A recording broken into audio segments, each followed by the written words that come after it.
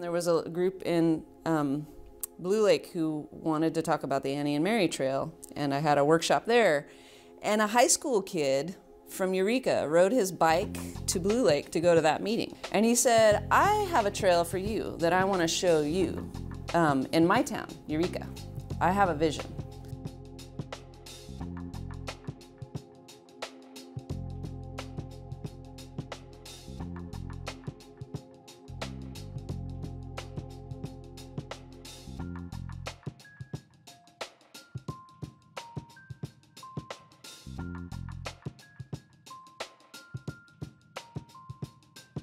When we talk about trails, people will say, well, what do we need trails for? They've got sidewalks already. And they said, multi-use trails are never going to happen. I don't know why you're spending any time or energy on this. Councils change, and councils have different priorities, and keeping the trail as a priority for the council and not having them become distracted. And at the time, none of the local governments had really strong champions. You know, laid great groundwork for now, in the last few years, Miles Slattery, who was that champion that came into the city. You know, the political climate and those type of things were ever anything that I've considered back then, nor do I consider now.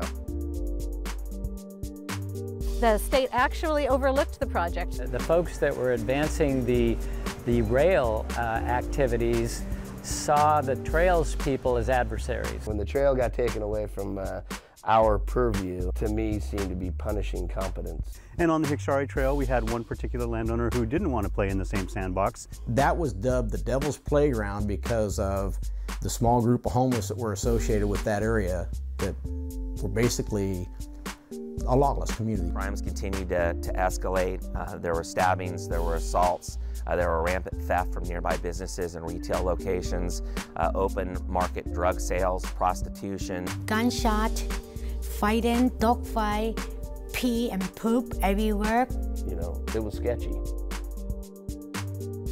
There were some challenges with the boardwalk section. I was actually kind of pissed off. Move the f***ing pipe! We've worked our way out of a job. And is wielding a machete. We had gotten information that there was going to be almost like a Ruby Ridge event take place.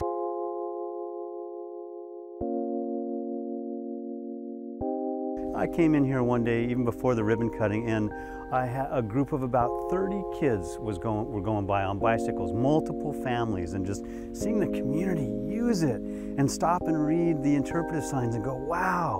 And just, you know, the excitement of embracing this as an amenity for the community is just its own gift.